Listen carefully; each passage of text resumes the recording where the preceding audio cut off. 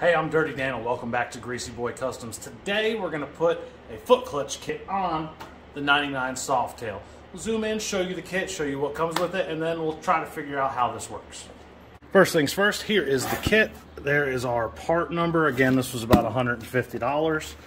It comes with your new clutch cable, as well as your mounting bracket, the hardware, the peg, and your lever.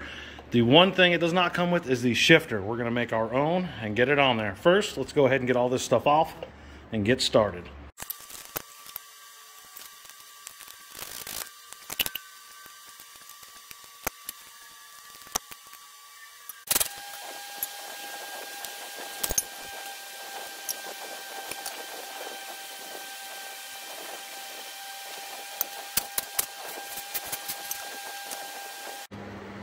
All right, we've got motorcycle supported. Again, this is not the safest way to do it. I don't have a motorcycle jack right now, but we've got some blocks under here to catch it just in case, and we don't have it jacked up very high, so it's pretty stable. We're gonna start off by putting on the bracket. Now, if you look at it, this is where your cable is going to come in now. And if you look at this bolt pattern, it is very similar to the one on the original pedal. So we're gonna use that to kind of mimic how it goes. It's gonna be something kind of like this. We got the bracket mounted on there the way I think it goes because it came with no instructions, zero instructions. Got the kickstand bolted back on, put the peg on, it's just kind of loose, just leave it there. It's like Walmart furniture. We've also got our pedal lever and the pivot pin that's going to go in there, and this hardware, which we have no idea what it's for. But we'll get there, we'll figure it out. Oh yeah, I forgot about this hardware too.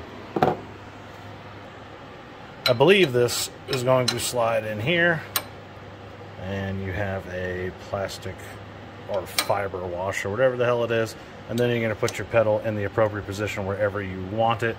Not exactly sure what it's going to be yet. This looks awful though, because I can tell you right now that's not going to be comfortable. Maybe it goes the other way. Who knows? And this was the exact point where I realized that this clutch kit is a piece of crap and probably not really made for the model bike that I'm working on, even though the package was clearly labeled that. We had to make some modifications. Let me show you what we had to do to make this work. First things first, they wanted you to mount the foot peg down here.